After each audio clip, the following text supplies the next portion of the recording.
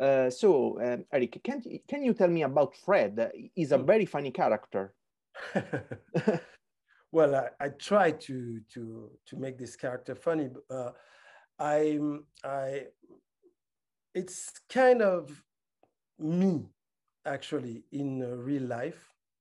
Even though I think I'm, as a father, a little less of a joker. I think I try to make an education, of course. So maybe less jokes, but still I try to make a happy home. I'm I like to make my children laugh. So I think it's Fred is pretty close to who I am. Not that much, but close. How did you feel after reading the script for the first time? I thought it was pretty close to my real life because, like I said, I have 5 kids, 5 children from 2 different mothers. So I'm not far away from Fred. And I had these same problems with my new girlfriend who came in this family, and I had to make her be accepted by my first 2 daughters. So the situations I'm going through in this series, I lived them in real life. Many situations, actually. What was it like playing with a very young cast? Excuse me? What was it like playing with a very young cast? It was pretty new because in my career I used to have a duet, a comedy duet, and I used to make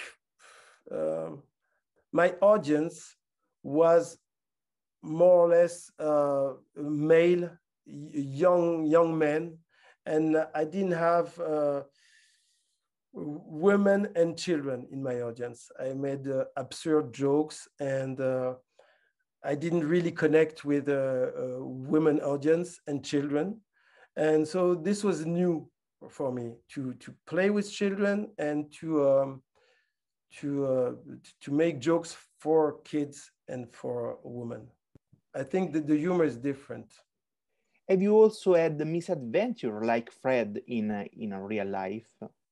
Yeah, well, lots of situations I had to play were almost taken from my real life. That's why I loved the script when I read it first, because I said, "Hey, did you check on what I lived? How come you're so precise in the situation?" So it was pretty close, pretty close. In the end, the series tell us that unity is a strength. Do you agree? Of course, unity and communication and love. I think the first thing is you have to, of course, love your children. That's obvious. And then you have to love your new partner very much, so you can connect her with your children. And this is tough. Everybody who knows this situation knows it's tough. The stepmothers are always the bad people for the children. I mean, they're the alien. The children reject them, even though they're good, they're nice, they're positive. Children automatically reject them when they first step in. So you have to, well, make concessions, communicate, talk, and love. Eric, thank you so much. Thank you so Thank much you for your time. Thank you, and congratulations again. Congratulations. Did you like it? Yeah. Yeah, very much. Good. Thank you very much. Thank you. Bye. Well, bye. Bye.